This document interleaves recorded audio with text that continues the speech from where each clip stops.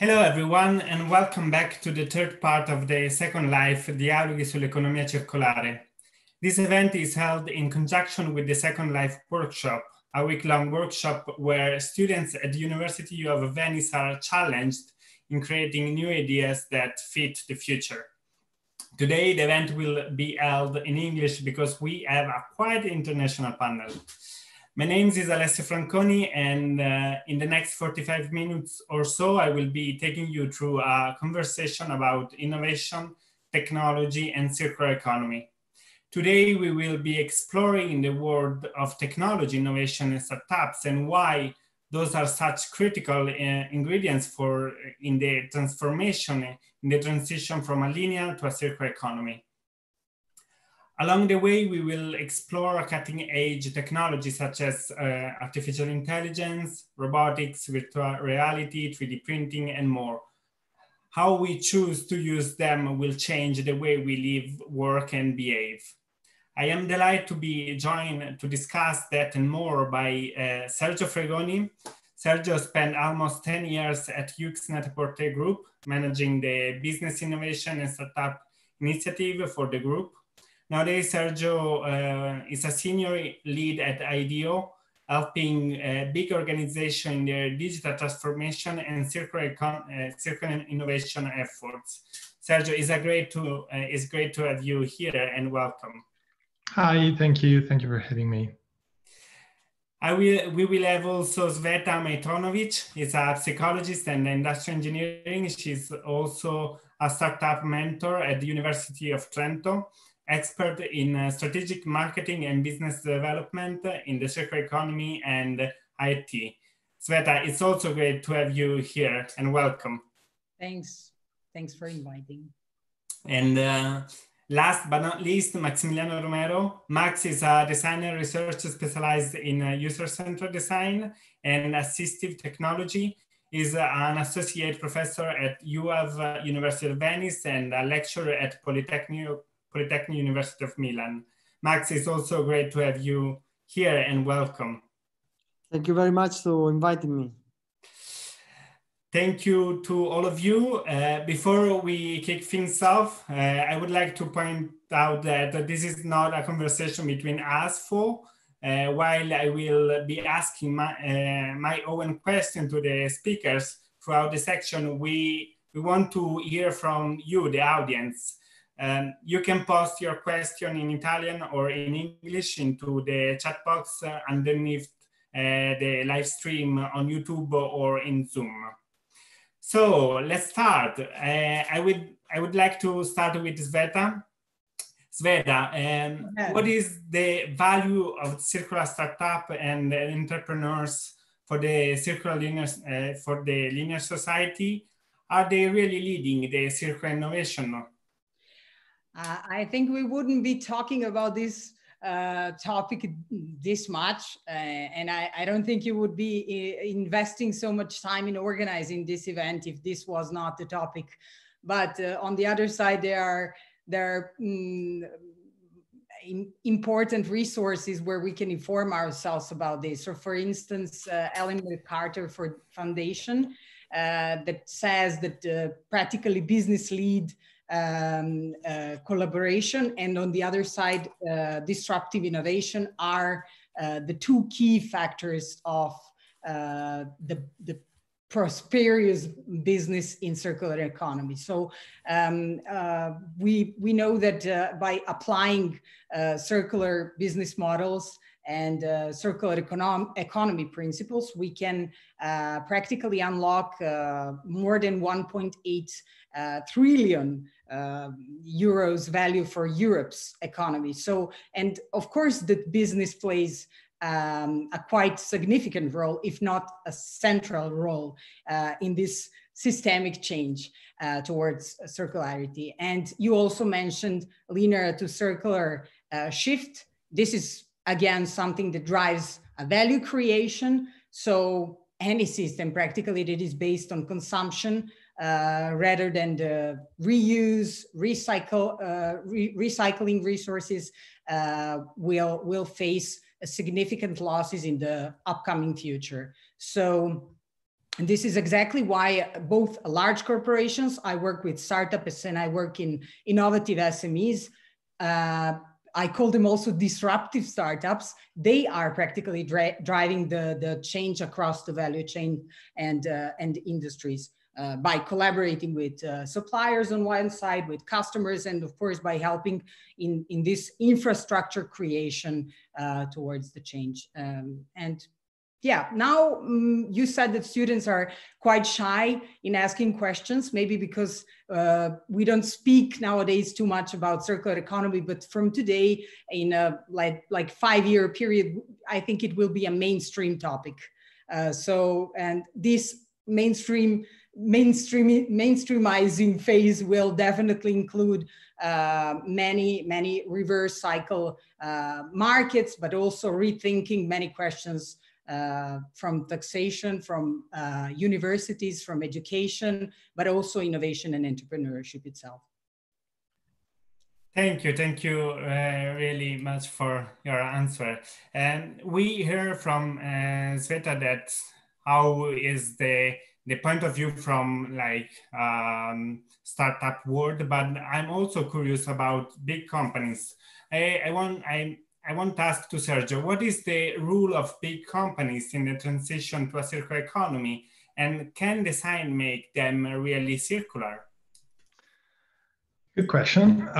So, as you said before joining IDEO, I worked quite a long time at Iuav's Net-a-Porter Group, which, for those who don't know, is a big e-commerce company in Italy.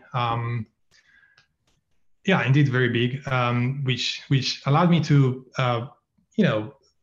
come together with many other big companies and build my own point of view. And one of those initiatives was the CoLab, which is a collaborative platform that the Ellen MacArthur Foundation and IDEO together co-designed to allow big corporations to come together and tackle big societal challenges such as the transition to a circular economy together, because the ecosystem play is what causes the change. And I build my own idea of what is the role of big corps, and I think it goes down to 3 factors. Like a big corporate has the scale to shape the customer behavior, really like tilting the plane, pretty much like governments do, towards like new ways of interacting and accessing products. Think of Amazon and how they changed forever the expectation of users towards like delivery and access to goods, right? So big companies can change through the scale this user behavior. The second one is social responsibility. So most of those companies have, because they're so big, they most of the times care about the impact that they have on the planet. Whether or not they succeed sometimes is another question, but there are forces inside those companies that push them towards that social responsibility. And the third one is money. Big enterprises do have money, which allows them to work with startups and entities like Cveta to accelerate. The bad news for those big corporates is that they're too good at what they do. And this is almost a provocation, but big enterprises orient all of their operations towards one thing, like doing the thing that they were born for very, very well, extremely well, in fact, which sometimes poses a threat to them because they might overlook trends and changes, which is the reason why those big corporates sometimes partner up with startups. They do have to partner up with startups because it's too risky to just experiment with new business models, because consumers don't like fails in big enterprises. Also, the risk is too big because you have a lot of money and scale at risk, right? So the thing with circular economy, and that's the experience that I had at the CoLab, is that the circular economy always requires to put your business model at risk, to pose yourself a question around how you exist in the world, because you want to change from ownership to access. You want to switch from consumption to service. You want to decouple your growth from production. So you want more services, but most of your operations are not aligned in that way. So that's how you need, that's the reason why you need partnerships with startups. And the role of design, to answer your second point, is crucial because you have to understand the customer needs, which are new and changed, and you have to understand the context. You have to reorient and make the organization believe that there is a good investment in going towards that direction. And the role of design and designers is to use creativity to see those possibilities, because sometimes it's super hard in a big corp to see outside of your bubble. So use creativity to build those stories, to believe that there is a different future and that is possible. And then imagine new kind of solutions and build that confidence to go towards that. In the end, if you think about clothes, I was selling clothes. So the need of a user is to express themselves with clothes or new trends. And today, the only option we're given is to buy a lot of clothes, to stockpile hundreds of garments in our wardrobe. But it doesn't mean to be like that. It doesn't need to be like that. It could be that we only access to fashion, that we could accomplish that task in a different way, like rent the runway or other services that allow you to rent clothes rather than owning them, for example. Thank you, Sergio. Max, the next question is for you. We heard from Sergio and Cveta how companies and startups are changing to adapt themselves to the circular economy. My question for you is, how do you think technology, innovation, and design are enabling both startups and companies in this transition? Well, as you say when you present me, circular economy is not my main field, let's say, until now. Because in the next future, everybody of us should know much more about how to make it work. Because it's a question of large scale. Everybody should learn how to apply concepts of circular economy in their own fields of work.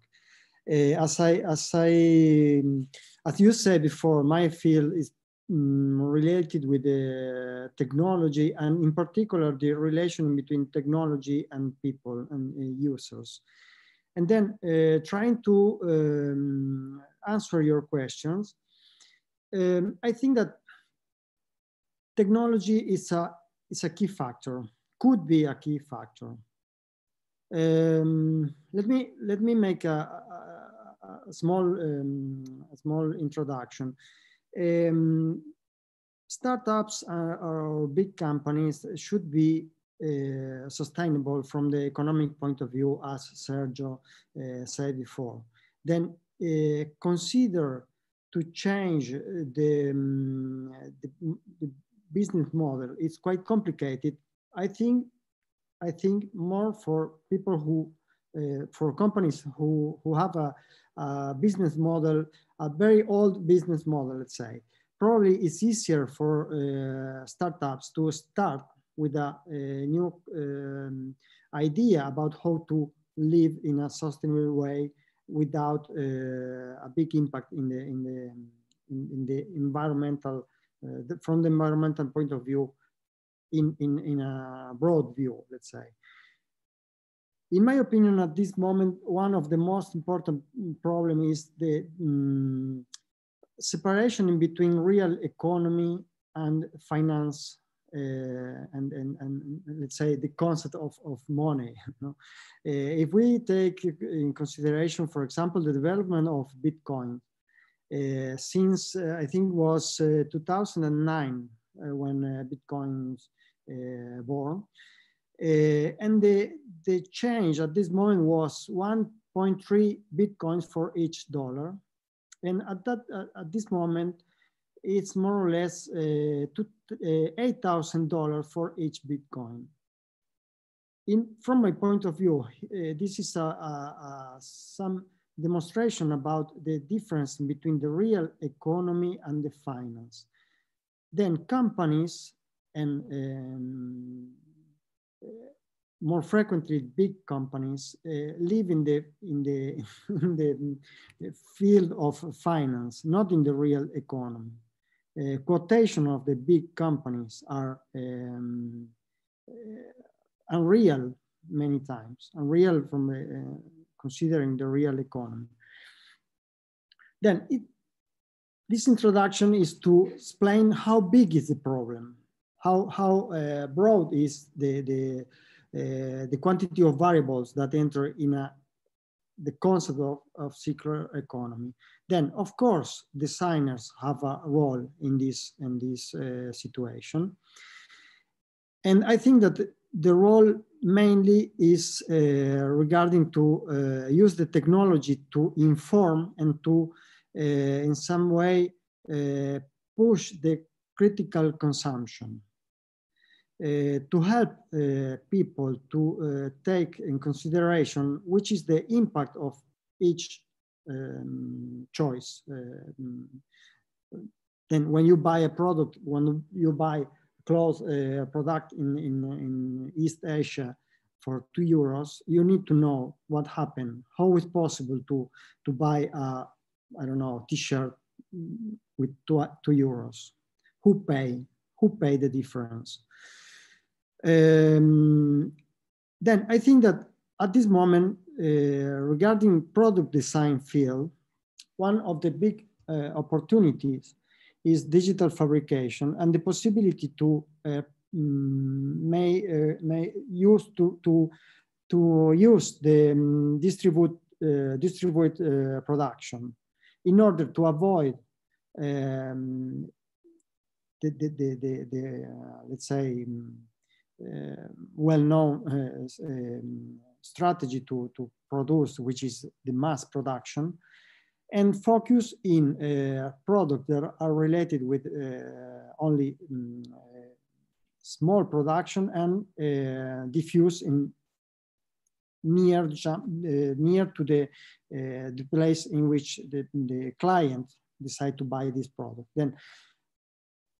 Then my idea is that the role of product design in this context could be related with use as much as possible the concept of digital fabrication to avoid big productions. I think that from our point of view, it's very important to well know this opportunity in order to use in the best way. Thank you, Max. Obviously, you were talking about technical strategies, but another question for you, how designer through the use of technology can better facilitate the user journey in order to enhance the circular material flow?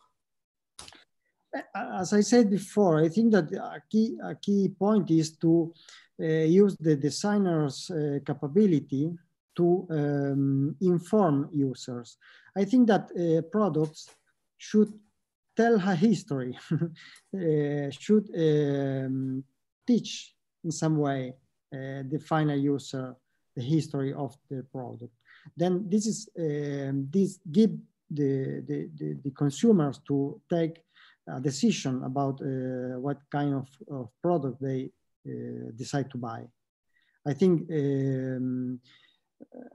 that designing product that in some way could explain which is the interior process, not only since the creation, but also what happened after the final of their life. No? What happened? How is possible to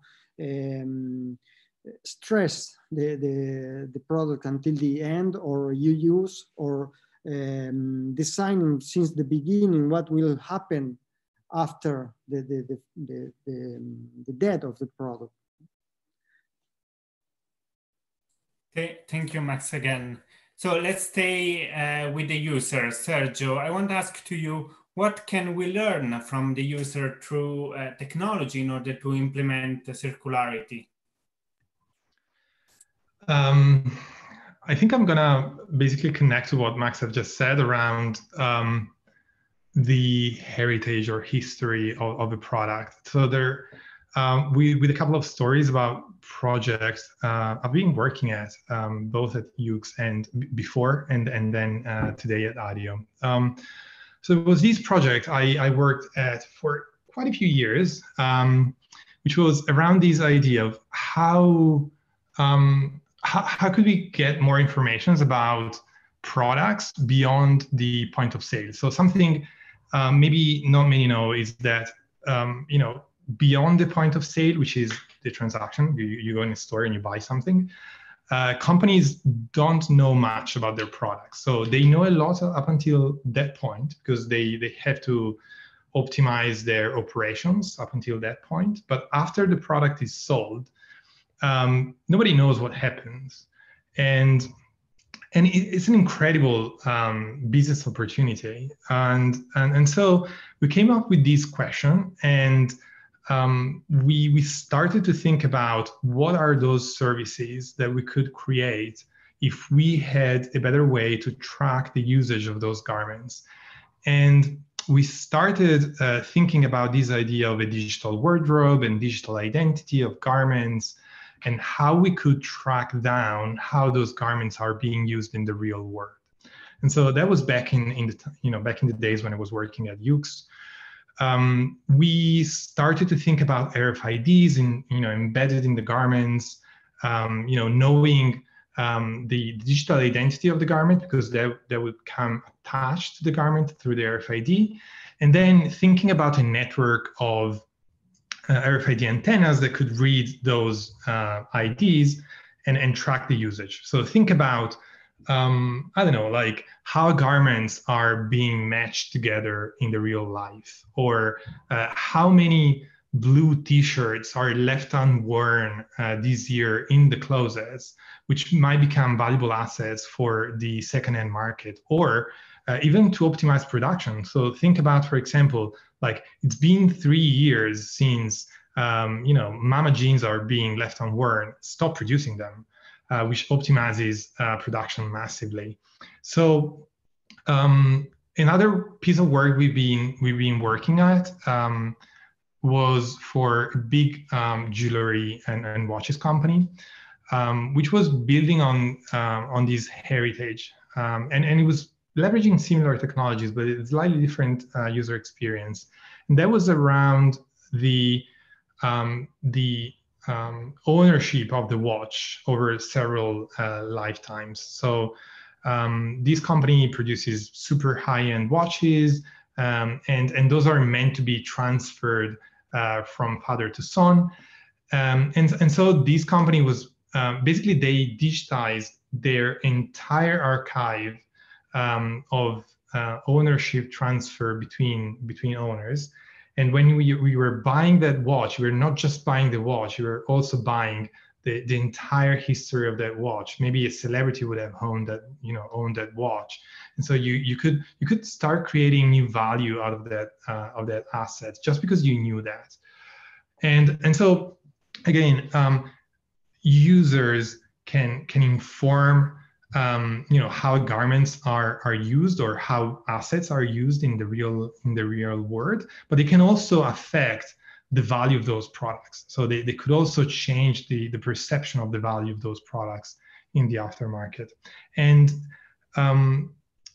and one of the good news of that history is that one of the companies that we were working with that was helping us tracking down the usage of those garments, literally this week, it's called Ion, and it's been acquired by Microsoft, and they have this ambition to connect 400 million garments to the internet in the next 2 years, which is amazing. So this means that we are getting there. We are getting to a point where we will start getting those informations by users. That will then change completely the way we approach those garments. In theory, we could shift from consuming to start investing in garments, right? And even the consumer behavior could change thanks to the fact that we have that data. Thank you, Sergio. Just another question. With the EO project, are we talking about Internet of Things? That's a good question. It's not necessarily, so the RFID filaments are passive kind of trackers. They're not active kind of trackers, but they do connect to the internet in some ways. The way in which they connect is through a standard that has been developed. And the Internet of Things would be more connected to the antennas and the sensors that would have to read those tags. But yes, it is in a way sort of an Internet of Things kind of application. Thank you very much, Sergio. And I'm curious, Cveta, you work with many startuppers, and I'm curious to know how do you help your students or the startups in understanding user needs during the circular business model creation? And are your students or startups using any advanced technology in their concept? Well, I mentor different kinds of students and startups. Within University of Trento, I teach in School of Innovation, and I am mentoring Startup Lab. So we have students that are master level or PhD level students who want to understand how to build up a startup. But already between master level and PhD students, you have a huge difference in approach to this startup lab, where they are basically playing while creating a startup. But on the other side, there is also an institution, probably you are familiar with EIT Raw Materials, and they organize summer schools in Trento. So in the past 3 years, I've been following students, both actually researchers, because they're strictly PhD level researchers who participate in those summer schools. And there we have a quite different approach, because it's not just that we are learning how to build a startup from scratch and, starting from idea validation, evaluating our ideas. Then students usually jump into solution because they think they have the most amazing solution, but practically they don't understand that the problem maybe doesn't exist. So here the situation is quite reverse, because we have PhD level researchers who are doing their research in the raw material field. So industry comes with, so I come from the industry side in that sense, but on the other side, I also work at a university. And then we expose them to real challenges that we are facing in industry. So how would you solve this problem? Yes, they have a great solution. Unfortunately, this school lasts only 10 days, so they don't manage to develop really a technology or, but they have a quite interesting ideas. They are quick thinkers, but the problem is that their ideas are sometimes quite hard to put them on the market and to make them sustainable in financial terms. So yes, it's a great solution, but you're gonna end up being bankrupt. I mean, who's gonna pay this? So we are playing through the set of these courses, and I'm happy if students if at the end of the course, if students are able to understand and to observe things differently. But on the other side, because I am about to complete PhD, double degree PhD in computer science. So I work in artificial intelligence. And this is very interesting that you are mentioning, because we were applying artificial intelligence in circular economy exactly in one of the projects, quite similar. So RFID and Internet of Things and artificial intelligence in circular economy. So there are endless, there are many opportunities, right, for implementations in all kinds of fields. And usually because of this, I'm mentoring students who are studying either artificial intelligence, so those kind of startups, But then the other side, I'm both engineer and psychologist. So, you know, I end up doing some social research because of the psychological side. But I think that my not only personal, but also professional responsibility is to explain to them the basic concepts. What are the sustainable development goals if I'm working with bachelor and master level students? And to my surprise, the first year when I was doing this, I thought that every single student is going to teach me more about the sustainable development goals, blah, blah, blah, we already know. No, they were like, no, what's that? So, I mean, I was shocked that we are not talking about sustainable development goals, importance of sustainability, circular economy, not to say when I was learning Italian and I wrote a small homework, a teacher said, I wrote economia circolare, and she said, you know, in Italy, we don't say it this way. I said, I'm afraid you do. She said, oh, maybe it's a specific thing, so I don't know this word. So we should really educate also students, but also our friends, neighbors about circular economy. And as I said, within a couple of years, it will become mainstream. But anyway, you are now pointing out this question as if we are talking only about the user-centered approach. But I am in industry, I work with businesses. So I'm business to business, it's not business to consumer. It's not always, this is not always the only challenge. But I think, so as I said, now I went in many different areas, but as I said, bottom line, regardless of the structure of the startup and the field of innovation that we are talking about, I think changing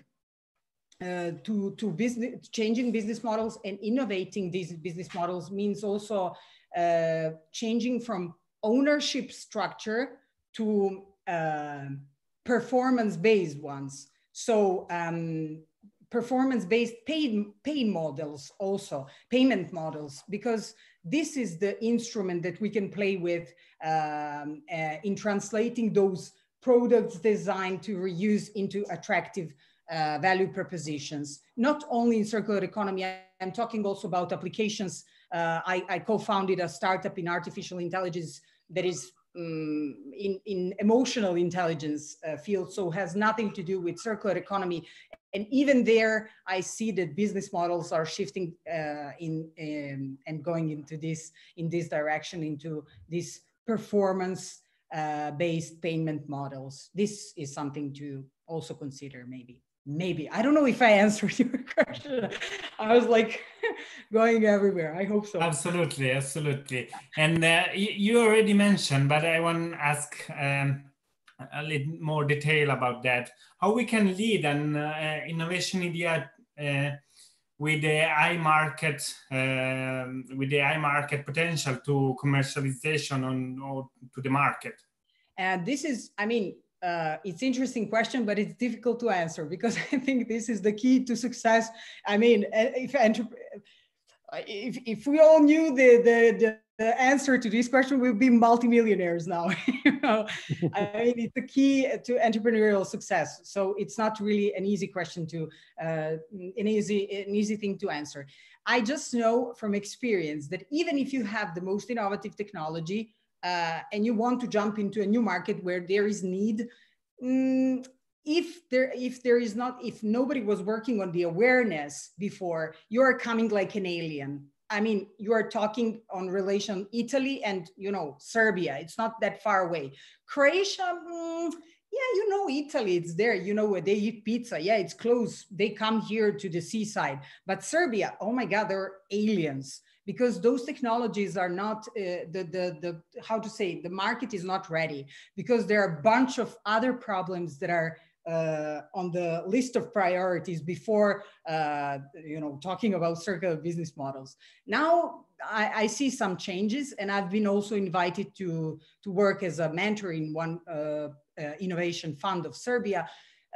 So I see that they are moving a little bit. But on the other side, other markets, they have a huge problem of, I don't know, end-of-life tires or sludge disposal problems, very concrete topics.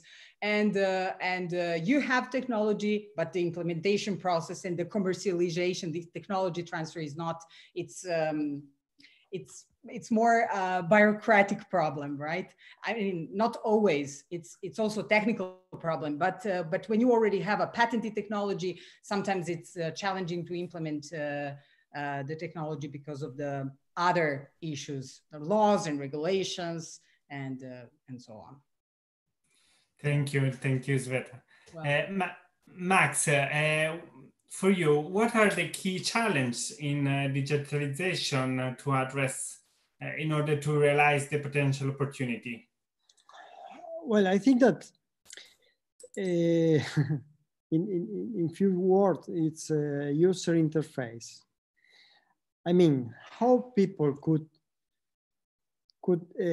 know what's happening with the data which is circulating regarding technologies used in the field of circular economy.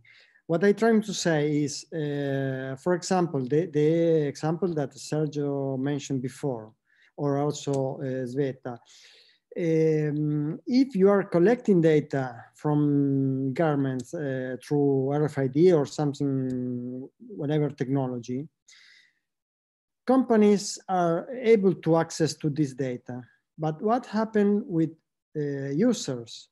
What I'm trying to say is, from my point of view, the most important key is critical consumption, the possibility of the end consumers to take decisions. And the way of take the right decision is to be informed. Then I think that we should work much more in the field of user interface. I'm using this expression, but I'm trying to say something in a broad sense of user interface. I mean, how people could access to this information. We have a big problem world level regarding the digital divide. We have a very big problem regarding people, a lot of people in the world that is not able to access to information.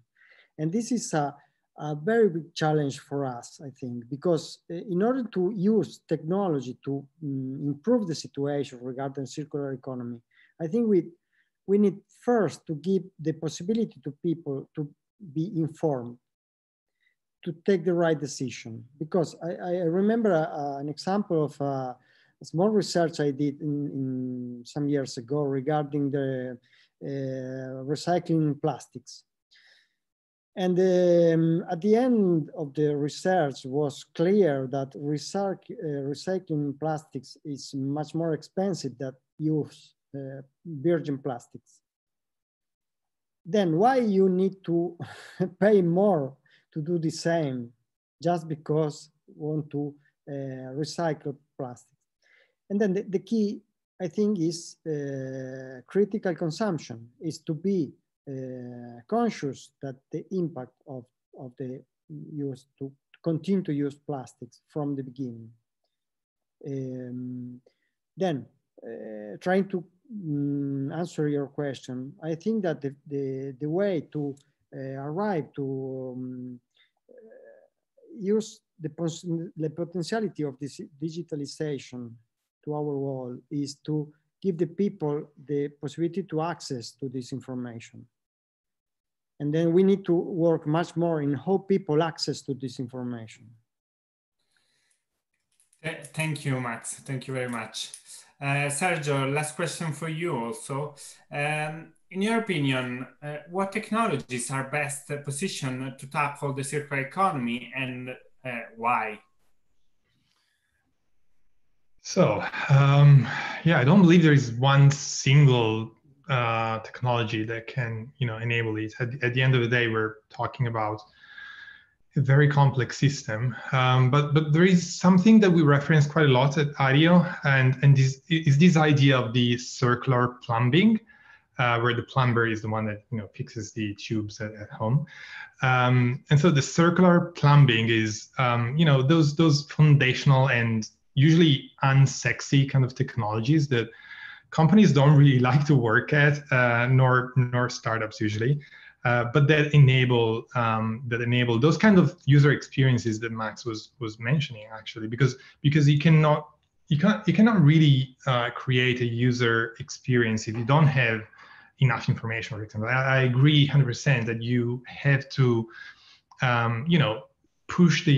gently push the behavior of the user towards some directions, but you have to have some information to do that. And that was, I mentioned before, that application that was meant to analyze the use of garments. And that was, the idea was to analyze those data, to then prompt the user and push them gently towards more conscious behaviors, which gives them more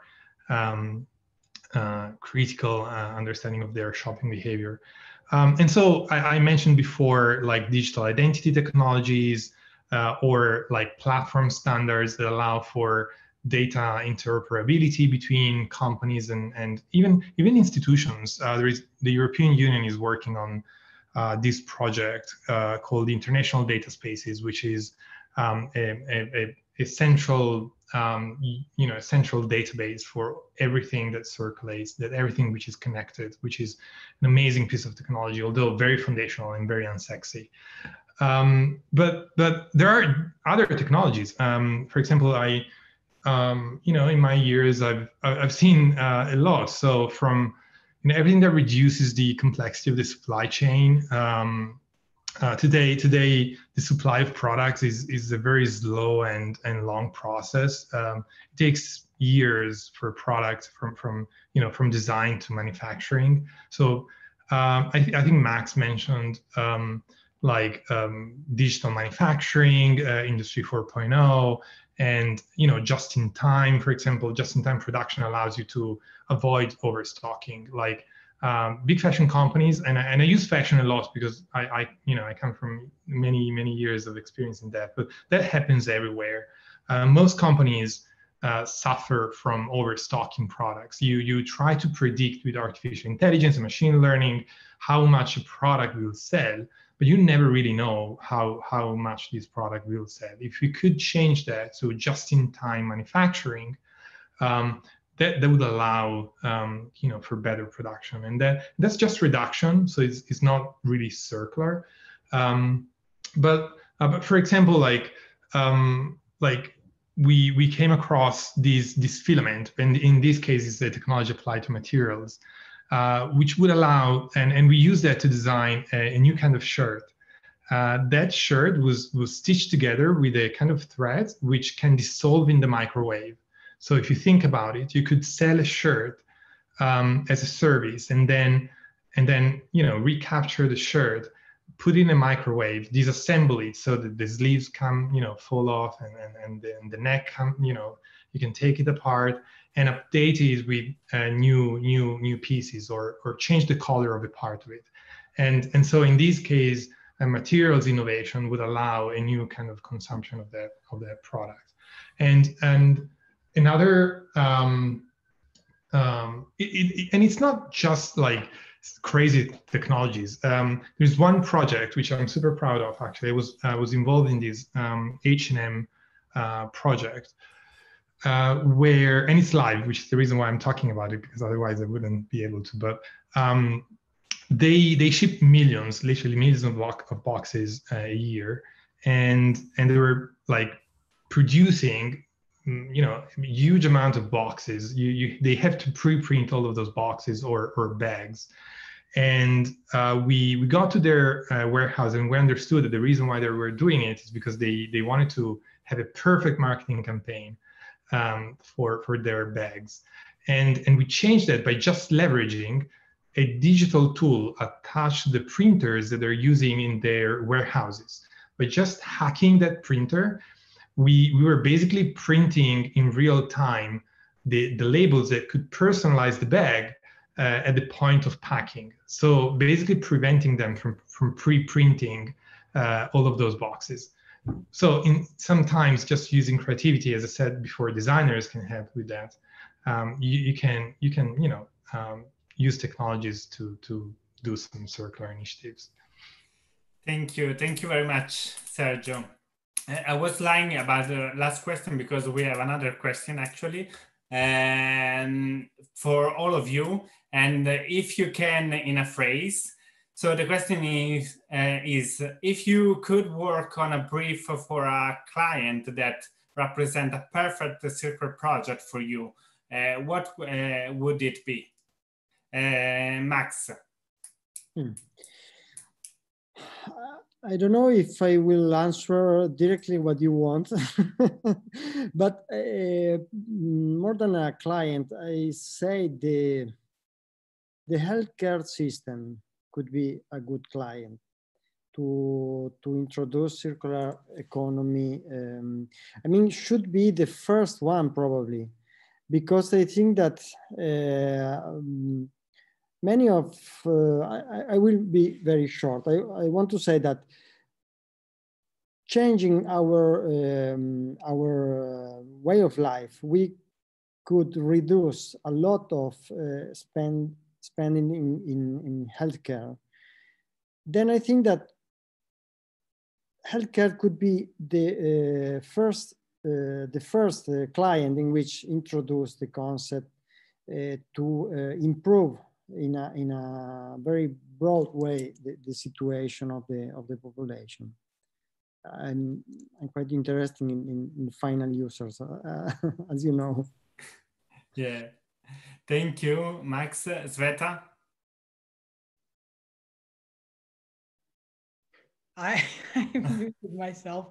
Wow, I also don't have a very concrete answer to this question.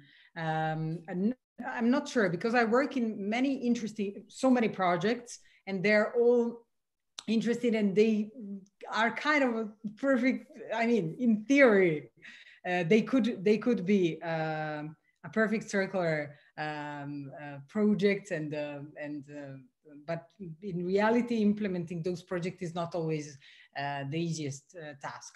But I think this is the challenge, and I mean, this is what drives me, and this is what I like about circular economy. So I really don't have answers. I mean, the fact that I have my own, that I have started up that I co-founded a startup in artificial intelligence, I would probably play on that card and go in that direction by using these technologies. And now in which field, I mean, you can check my startup and see what am I doing. I don't want to do promotion here. Thank you, Cveta. And before to pass to Sergio, I want to ask if there are any questions to audience. And Sergio, it's your turn now. Okay, so I'll quote something that a colleague of mine at ADIO just recently mentioned at the Ellen MacArthur Foundation Summit, just because I thought it was the perfect idea. So I'll take it from him. He's Chris Grantham, and he's our circular economy portfolio director. And his idea of the perfect brief is that a really big corporate would come to us with the ambition to test new business models and give us the freedom, like carte blanche, to create a new venture and prototype their future, their future value proposition at the intersection of culture, local skills, like local materials, new services, maybe on-demand technologies and such, all of that, and let them experience what it means to innovate in that space. So yeah, big corporate with big ambitions. Thank you, Sergio. Thank you also to you. I think we don't have any questions, unfortunately. So I'm about to close. So yeah, we have come to the end of our session today. But before closing the day, I want to remember that tomorrow we will talk about the food system in for the future with Metalda Reo from Iuav, Franco Fassio, University of Gastronomic Science, and Sonia Cantone from IREN. So thank you very much to all our guests, and see you soon. Thank you very much for the invitation. Thank you. Thank you. Bye-bye. Thanks. Bye.